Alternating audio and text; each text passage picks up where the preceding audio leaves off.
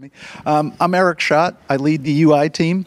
And I think, as you've seen this morning, we have a lot of data. And it's kind of a UI developer's dream to have lots of data and to be given the task of, show me what's happening. There's a lot of moving parts. We've seen automation, taking paths from our fabric and dedicating them to different workloads. Well, that's all going on. It's dynamic, and I need to see what's going on. Have any Silicon Valley fans? TV show, not the.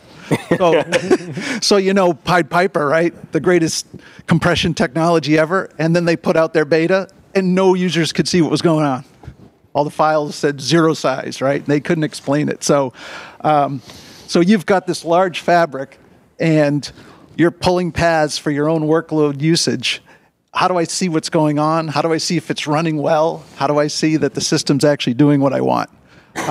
You've already seen a bunch of the Plexxi UI, dashboards, configuration screens, all the typical stuff. But the visualization is kind of a very unique piece for what Plexxi does. So what I've got here in the simulator is a 12-switch ring. So we can kind of see a little bit more at scale. So we go to our visualizer.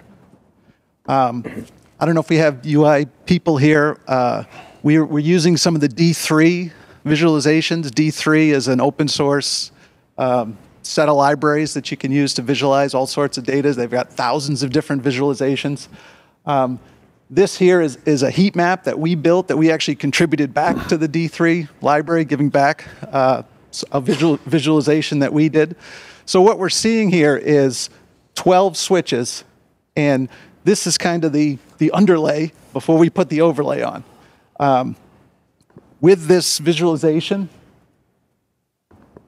we can take advantage of it to actually drill in and see, what do we have for paths? Where are these paths going? How much capacity do I have? So the affinity topologies, the things that the Plexxi Connect has built, let's go overlay those on top of my fabric. Show me what this automation's been doing for me. So we're correlating the paths that we had when I connected up my Plexxi fabric with what I've taken to go do my workloads. And we picked purple. We're probably going to let the user color code each one of their workloads so they could easily see this. But what you're seeing here is the lighter purple is less used paths. The darker the color gets, the more it's used.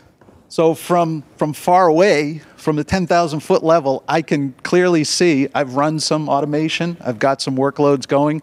How much am I using of my fabric? And again, with the D3 chord, this is the chord diagram. I can do some mouse overs and see I'm using 8 paths of the 48 I have. So it's very easy to visualize this. Now these squares represent all the ports that I could then turn on traffic monitoring. And the purple ports are the ones used by my workloads. So again, this is just an overlay as well.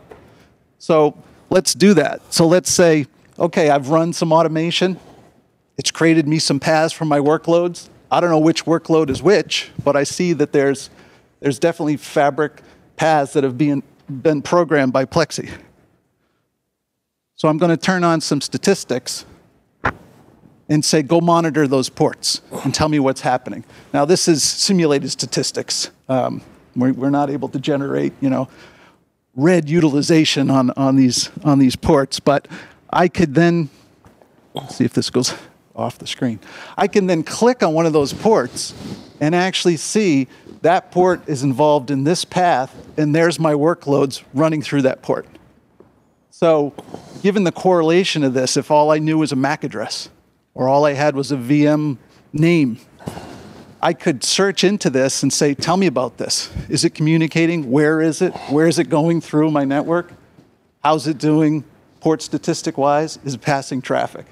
So I get a very quick way of seeing kind of the big picture right down to the port, right down to the actual workload. And these would be the workloads that these guys have been creating through the automation. This would be, 2 VMs, VM talking to a database. Can I switch to the Nutanix view just so while you're still Sure.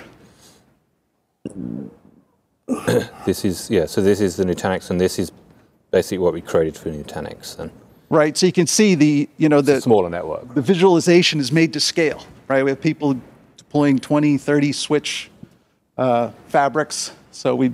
And the idea here is that you could overlay multiple, right? We're just actually in this version you only overlay one, but you'd have multiple with multiple colors, so you can see how it shows. This is some Nutanix CVMs. So it's figured out where the CVMs are, and then built this little topology. So some CVM, there's no CVM on those top ones, which is why it's completely grey.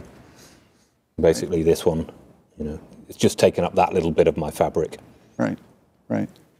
So that's where we've headed down this path of I need to be able to see what's going on because I've got all these tools running and I really want to see it.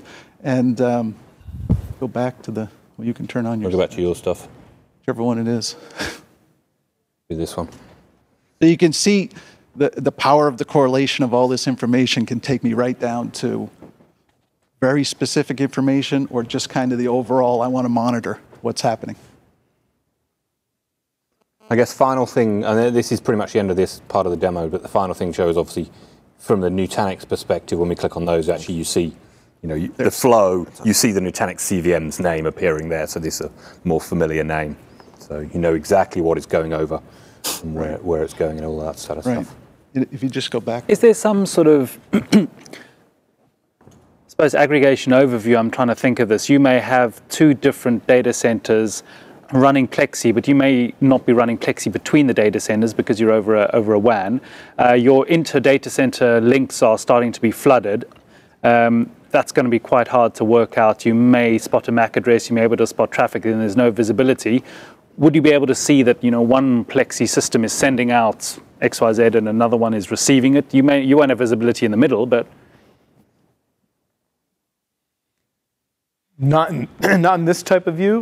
We could certainly correlate multiple sources together. So that other dashboard that we showed is a third-party tool called Kibana. It's part of the Elastic. Build a Kibana dashboard for it. Sounds like that's a lot of what we're doing with those kind of tools. Where we're taking our data, combining with other third-party data. But I suppose your data center needs to exit the Plexxi system through a port to go somewhere. Yes. So you will see the visibility of. Yep. You know that if you've got a 10 gig connection between data centers, if there's more than 10 gig attempting to flow out to the one port, you're obviously going to be congested. Yeah. And if we're treating that WAN link as a transparent link, meaning it's actually a single fabric, so we have customers that are running multiple fabrics, but they're treating the WAN essentially as a transparent connectivity layer, then it would all look like this, right? Yeah, because you can span up to 80 kilometers between data centers. Well, yeah, we can actually go arbitrary to say if you're going over some other service provider network, for example, right? We could, and that's a transparent layer 1 service, or we're actually now supporting layer 2 services as well. So you could actually look at the entire, worldwide footprint as a single fabric if you wanted to. Okay, so you can have then separate Plexxi fabrics in each of your data centers, for example, and if your carrier is running at a layer 1 and now layer 2, that would still be seen as a single Plexxi. That's right. So we have that well-documented public reference. Yeah, we have a large service, a service provider that's running a large network across, now it's across 3 continents. Like 15,000 miles or something? No, it's like 110,000 route miles at the last time I checked, which was a few months ago. I think it's grown since then because they started in Asia. They built an entire fabric across the Pacific using strung together carrier services between most of the locations. Then they expanded to North America on the West Coast, and now they're building. I think they just deployed their European fabric as well, and they're moving into South America. So it's a massive thing. It's all managed out of New York City. So it's pretty impressive. But they look at the entire thing as a single fabric. But I bet my UI developers who heard that question and are watching are going to figure out how to do multiple fabrics side to side with connections between. Yeah, because visibility is hard. I mean, I know, you chat to the network guys and, there's traffic congestion. Well, what's the MAC address? That's where you start. And you think that's such a kludgy way to even get this kind of info. So that looks nice.